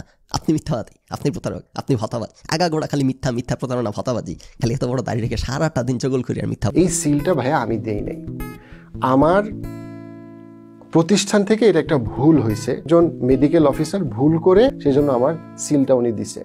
ধরা পড়া এখন ভুল হয়ে গেছে ক্ষমা সুন্দর দৃষ্টিতে। আপনার কোনটা ভুল না? আপনার তো সবই ভুল। আপনার ডিগ্রি ভুল, আপনার এই সিল মারা ভুল, আপনার প্রেসক্রিপশন লেখা ভুল, আপনার লাইফ স্প্রিং ভুল, আপনি ভুল, কুশল ভুল, সুষমা ভুল, সবাই ভুল, খালি সবাই ভুল। 10,000 টাকা করে টেসে নিয়ে যাচ্ছেন মানুষের কাছ থেকে, ক্ষমা সুন্দর দৃষ্টিতে দেখবেন না। আপনি জেলে থাকার কথা, আপনার প্রতিষ্ঠান এখন সিল গালা হওয়ার কথা। সোনার বাংলা দেখে সেটা হচ্ছে না, মগের মূল্য দেখে সেটা হচ্ছে না, মজার দেশ দেখে সেটা হচ্ছে না। ছোটোবেলা থাকতে আমরা একটা কবিতা পড়ছিলাম না, একদিন ছিল মজার দেশ, সব রকমই ভালো, রাত্রিরেতে বেজায় রোদ, দিনে চাঁদের আলো, আকাশ হেথা সবুজ বরণ, গাছের পাতা নীল, জলে ডাঙায় চলে রুই কাতলা, জলে ভাসে চিল। মনে আছে নাকি একটা কবিতা? এই মজার দেশের যে কবিতা পড়ছিলাম, বাংলাদেশকে দেখলে আমার কাছে মনে হয় একটা মজার দেশে আছি, একটা মজার দেশ দেখতেছি। সব কিছু সভ্য বিশ্ব চলে একভাবে, এখানে চলে উল্টাভাবে। সভ্য বিশ্ব চলে পৃথিবী, সারা পৃথিবী চলতেছে একভাবে, এই জায়গা চলতেছে আরেকভাবে। সোনার বাংলা দেখলে আমার কাছে মনে হয় মজার দেশ। এই কারণে আপনারা এখানে এসে গেড়ে বসছেন। এই কথাটা আজকে অনেক বছর ধরে আপনার এই প্রতারণা ধরা পড়ার আগে থেকে বলে আসতেছি যে এই যে যারাই এগুলো বলে বেড়ায় যে আমেরিকা কানাডা খারাপ, বাংলাদেশ সুজলা সুফলা, এরা সব হয়েছে প্রতারক। এরা এই দেশে বিভিন্ন বাটপারি ভাতাবাজি করে একটা এম্পায়ার গড়ছে দেখে এরা এই দেশের গুণগান করে। এবং এই দেশে একমাত্র দেখবেন কারা গুণগান করে, যেগুলার এই দেশে সুবিধা আছে, বিভিন্ন বেনিফিট নেয়, বিভিন্ন তেলবাজি করে। যারা দেখবেন এই দেশে যারা অযোগ্য তারা এই দেশে গুণগান করে, যারা যোগ্য তারা এই দেশে গুণগান করেন। আপনি দেখাইতে পারবেন না। যোগ্য লোকজন সব দেশ ছেড়ে পালাচ্ছে, যোগ্য লোকজন চুপচাপ নিভৃতে কাঁদে, মুখ বন্ধ করে খামোশ হয়ে থাকে, খালি অযোগ্যগুলো উৎপাত করে বেড়া সবখানে, অনলাইন অফলাইনে অযোগ্যগুলোর দাপট। তার গ্র্যাজুয়েশন ফুল কমপ্লিট না করে ডিপ্লোমা করার পরে as a mental health aid worker, mental health support worker, অথবা সাইকোসোশ্যাল কাউন্সিলর, অথবা অ্যাডিকশন কাউন্সিলর, অথবা ফ্যামিলি বা রিলেশনশিপ কাউন্সিলর হিসেবে উন্নত বিশ্বে হাজারে হাজারে কাজ করতেছে, হাজারে হাজারে কাজ করতেছে। সেখানে হঠাৎ করে বলা যে না অমুক সাইকোলজিস্ট কখনো কাউন্সিলিং করতে পারার কোনো কারণ নাই, স্কোপটা ডিফারেন্ট। হাজার হাজার লোক কাজ করতেছে ডিগ্রি ছাড়া, কাজের স্কোপ ডিফারেন্ট। এটাই আসল জায়গা। কি স্কোপ আপনার, এটা নিয়ে কথা। আপনি যে স্কোপে কাজ করতেছেন আপনার সেই ডিগ্রি আছে কিনা, আপনার যে কাজের স্কোপ ডিফারেন্ট সেটা আমরা জানি, সেটাই আমরা আলোচনা করতেছি। কোন স্কোপে আপনি কাজ করতে পারবেন ভার্সেস আপনি কোন স্কোপে কাজ করতেছেন। ইয়াহিয়া আমিনের কাছ থেকে শুনি তো যে আপনি যা করতেছেন এগুলো করতে আপনি পারেন কিনা। আপনারা নিজেরা এই 7 দিনের ডিগ্রি 3 মাসের ডিগ্রি করে নিজেকে কখনো কাউন্সিলর বলা উচিত না, সাইকোলজিস্ট বলা উচিত না, এটা খুবই অন্যায়, যেটা খুবই খুবই মন্দ, খুবই খুবই খারাপ। এটা বলা যে হঠাৎ করে যে না উন্নত বিশ্বের মানে কোনো কাউন্সিলিং করতে পারে না, ওই এটা শুধুমাত্র বাংলাদেশ বলে শুধুমাত্র কাউন্সিলিং করা যাচ্ছে, এটা আসলে খুব গ্রহণযোগ্য কোনো পয়েন্ট না। এটা তো সভ্য পৃথিবীর কথা হচ্ছে, আপনি অসভ্য পৃথিবীর মধ্যে সভ্য পৃথিবী ঢুকাই দিচ্ছেন কেন? সেখানে যারা করতেছে তারা 500% যা যা রিকোয়ারমেন্ট সেই সার্টিফিকেট পেয়ে সেই প্র্যাকটিস করতেছে। আপনি তো তার কোনোটাই করতেছেন না। আপনি তো এখানে মজার দেশে আছেন, আপনি সেই সব দেশের উদাহরণ টানতেছেন কেন? কেন বারবার এগুলো বলতেছেন? কেন সভ্যতার দোহাই দিয়ে আপনি অসভ্যতা করতেছেন? সরাসরি ইয়াহিয়া আমিনকে টাকা দিয়ে কেউ কোনো সার্ভিস নিচ্ছে সংখ্যাটা খুব কম, এবং যারা নিছে তাদের মধ্যে আমি অন্তত 200 থেকে 300 মানুষের হ্যাপি ফিডব্যাক আমি পাবলিকলি আমি দিচ্ছি। টাকা নিয়ে দিয়ে সার্ভিস নিছে এমন লোক খুব কম। আপনার লাইফ স্প্রিংয়ে তো আপনি লিখে রাখছেন 1500 লোক সার্ভিস নিচ্ছে আপনার কাছ থেকে টাকা নিয়ে। তো 1500 কাছ থেকে আপনি 10,000 টাকা করে নিলে আপনি কত কোটি টাকা, প্রায় 1.5 কোটি টাকা আপনি বাকিয়ে নিয়েছেন মানুষের কাছ থেকে। তাহলে কমের ডেফিনেশনটা কি, মানে কমের সংজ্ঞাটা কি? আপনার ঘটনা আমি বুঝতেছি না। আপনি 1.5 কোটি টাকা হাতে নিয়ে নিয়েছেন, 1-1.5 কোটি টাকা যাই হোক, আপনি বলতেছেন আমি কম দেখতেছি। তো আপনি যদি আপনার কমই যদি হয় এত বড় প্রতারণা, আপনার কমটাই যদি প্রতারণার মাত্রা যদি হয় এত বড়, তাহলে বেশিটা জানি কি অবস্থা আল্লাহ জানে। আর আপনার হ্যাপি ফিডব্যাক কিন্তু আপনার লিমিটিং ফ্যাক্টর, এগুলো হাজারবার আলোচনা করছি। আপনার লিমিটিং ডিসাইডিং ফ্যাক্টর হচ্ছে ওজন হইতেছে আনহ্যাপি, সেটা ডিফাইন করবে আপনার সার্ভিসকে। একটা হাসপাতালে 500 ডাক্তার আছে, তার মধ্যে 10টা হইতেছে কোনো সার্টিফিকেট ডিগ্রি কিছু নেই, ভুয়া ডাক্তার, ধরা পড়লো, সিলগালা করে দিল সেই হাসপাতাল। এখন আপনি এসে বলতেছেন আমার এখানে তো 400 জন ভালো ডাক্তার আছে, আপনি তাহলে সিলগালা কেন করতেছেন? কারণ একজনও ভুয়া ডাক্তার থাকার কথা না, সেখানে আপনার 10 জন ভুয়া ডাক্তার নিয়ে আপনার প্রতিষ্ঠান চালাচ্ছেন, সিলগালা মেরে দিবে। আপনার কতজন রোগী ভালো ফিডব্যাক দিল ডাজেন্ট ম্যাটার, কতজন খারাপ ফিডব্যাক দিল, এবং তার চেয়ে সবচেয়ে বড় কথা ভালো ফিডব্যাক দিক আর খারাপ ফিডব্যাক দিক আপনার সেই ক্রেডেনশিয়ালস আছে কিনা রোগী দেখার, সেটা হচ্ছে সবচেয়ে বড় প্রশ্ন। সেই আলোচনাটা তো আপনি করবেন না, সেই আলোচনা কুশলও করবেন না। ওই অন্যের বেলায় কুশল রিকোয়ারমেন্ট খুললাম আলোচনা করবেন, আর আপনার বেলায় খালি পিছড়ানো আর ভাতাবাজির মিথ্যা প্রতারণা, ছলনা, সঠতা। সে একজন সাইকিয়াট্রিস্টকে দেখাচ্ছে, ক্লিনিক্যাল সাইকোলজিস্টকে দেখাচ্ছে। আজকে পান্থপথে আমি এই মুহূর্তে অ্যাভেলেবল না। কথাটা খেয়াল করছেন? এই ভদ্রলোক এই মুহূর্তে পান্থপথে অ্যাভেলেবল না, তার মানে এই লোক তার প্র্যাকটিস বন্ধ করে নাই, তার মানে লোক প্র্যাকটিস চালায় যাচ্ছে। সে এই মুহূর্তে পান্থপথে অ্যাভেলেবল না, অন্য জায়গায় অ্যাভেলেবল। তো কত বড় সাহস, দুঃসাহস, এবং কত বড় আপনার মনে করেন মানে কোনো বুক পিঠ নাই এদের। আমি তো আপনার 2 পর্ব আগে বলছি যে এগুলো একটু সাবসাইড হয়ে গেলে এরা আবার শুরু করবে এই প্রতারণা চক্র কাজ। এরা এই আশাতে আছে, এই ধান্দাতে আছে। এই প্রতারকদেরকে এটা বাংলাদেশের নতুন না, এরকম প্রতারণা ব্যবসা খুলে বসে। এরা মনে করেন যে ছোটোখাটো ছিচকা প্রতারক হইলে আজকে একদম ফাটাই ফেলতো, বড় মাত্রার প্রতারক তো স্বরাষ্ট্রমন্ত্রীর কথা বলে, স্বাস্থ্যমন্ত্রীর কথা বলে, কত বড় সাহস! আমি জীবনে স্বরাষ্ট্রমন্ত্রী, স্বাস্থ্যমন্ত্রীর রেফারেন্স দেওয়ার সাহস পাবো? জীবনে পাবো? আমাদের তো মুখ দিয়ে মন্ত্রীর নাম দিলে ধরে আমাদেরকে ভরে দিবে কোন চিপার মধ্যে ফেলে। আর স্বরাষ্ট্রমন্ত্রী, স্বাস্থ্যমন্ত্রীর রেফারেন্স দিয়ে প্রতারণা করে বেড়াচ্ছেন। এখনও বলতেছেন না যে আমি ঠিক আছে, আমার ক্রেডেনশিয়ালস কিছুই নাই, যেহেতু ধরা পড়ে গেছি প্রতারণা করে, আমি আমার প্রতিষ্ঠানের স্বার্থে আমি আর সামনে আসবো না, আমি আর কথা বলবো না, আমার প্রতিষ্ঠান আগে যাক। যেটা আমি একটা পর্বে আলোচনা করছি যে লাইফ স্প্রিং প্রতিষ্ঠানে যারা সাধারণ কর্মচারী আছে তাদের রিজিক তো এই লোকের কারণে তাদের রিজিকে লাথি পড়তেছে। মানুষজন লাইফ স্প্রিংয়ের কাছে না গেলে তাদের রিজিক সহ হুমকির মুখে পড়বে। এই লোকের উচিত এই প্রতারক ধরা পড়ছে জেলে থাকা আইডিয়ালি স্পিকিং, সেটা তো সভ্যদেশ না।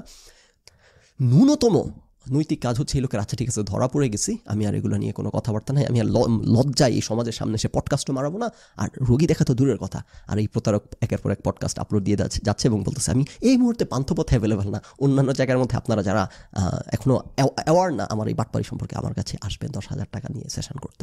তা আমার মনে হয় যে আপনার ভিডিও টাইটেলটা একটু ভুল হয়ে গেছে। যে আপনি যে ভিডিও টাইটেল দিচ্ছেন আমার গল্প বা থাম্বনেইলের টাইটেল, এখানে আপনি আপনার কোনো গল্প তো বলেন না। আপনার কী গল্প বলছেন? আপনার জীবনের কোনো একটা সংগ্রামের গল্প, রোড অ্যাক্সিডেন্টে আপনার পা হারায় পঙ্গু হয়ে গেছিলেন সেই গল্প, আপনার গার্লফ্রেন্ডের সাথে কীভাবে প্রেম হয়েছে স্ত্রীর সাথে সেই গল্প, কীভাবে না এখানে আপনার প্রতারণা নিয়ে আলোচনা হচ্ছে। আপনার থাম্বনেইলে থাকা উচিত ছিল আমার বাটপাড়ি, থাম্বনেইলে আমার গল্পের বদলে থাকার কথা উচিত ছিল আমার বাটপাড়ি। আপনি যেহেতু সেটা করবেন না, আমি করে দিব, ওই দায়িত্বটা পালন করে দিব আপনার জন্য। আমার ভিডিও টাইটেল দিব ওরে বাটপার।